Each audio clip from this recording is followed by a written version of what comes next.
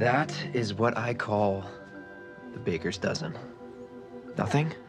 Mm-hmm. Maybe my timing was off. Should I start over? Please, no. I could lead with a joke. Yeah.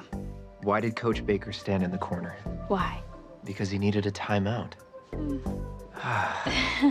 Nobody should give me the mic tonight.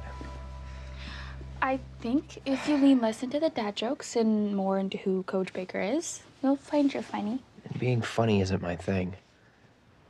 It's JJ's. You still haven't heard from him? No.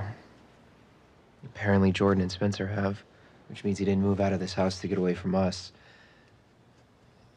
He moved out to get away from me. Maybe he just needs a little space? From just me? Well, sometimes the people we take our crap out on are the ones we feel safest with. Don't mistake JJ ghosting you for anger. Just keep letting him know you're there. Hey, you okay? Yeah, I think I just pulled a muscle in yoga the other day. But I'm fine.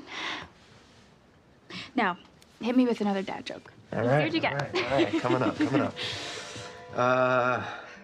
Ooh, why did Coach Baker ask for his change? Why? To get his quarterback.